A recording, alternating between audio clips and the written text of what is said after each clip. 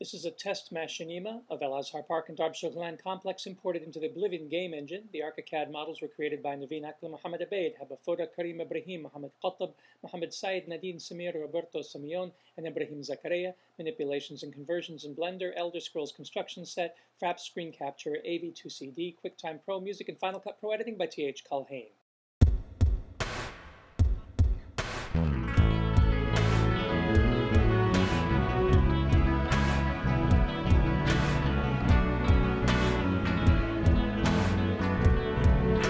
Hello and welcome to our world. You're looking down the El Azhar Park hill to the Darb complex, and this is how you would get to us at Solar Cities. If you came in from El Azhar Park, you would come down the hill, get on your horse if you had one.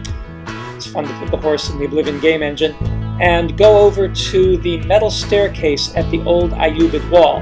Climb the metal staircase into the wall, and when you get inside the wall, take a left and climb the stone staircase onto the top of the wall, and then continue turning left, climbing up the metal staircases along the wall, and that'll take you to the Darb complex, which was an old school that burnt down and collapsed during an earthquake that has been renovated by the Aga Khan Trust for Culture. This is the performance area, and there's El Azhar Park. So continue on through, climb the next metal staircase, and take another left at the green door, and that'll take you inside the Darb complex. This is the area where they put on theatrical plays, this is where they have community meetings, and this is where we had the Zabaleen play when James Dean and Elisa Conklin were making their video on our Solar Cities work. This is the outside courtyard of the complex.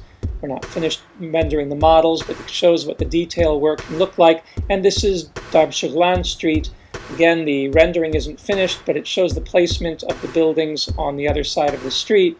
And now we ride over to Building 72 by the Makhzan, where they store the supplies.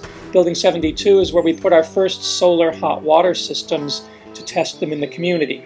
The evacuated tube system that was donated by Ala Watidi at RSD Technologies is still there on the roof facing south.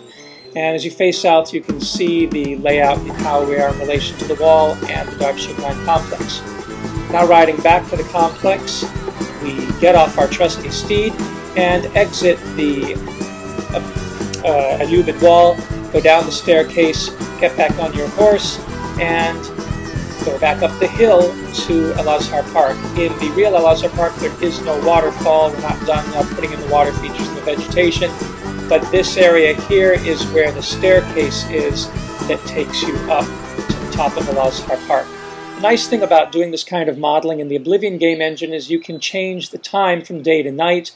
You can set where the sun is so that you can see the shadows that would be cast on the solar panels to see if they're positioned right. And you can see where the stars are. So it gives you an accurate way to test different technologies without having to do them in the real world when it comes to light and shadow. Hope you enjoyed this tour. For Solar Cities, I'm T.H. Culhane.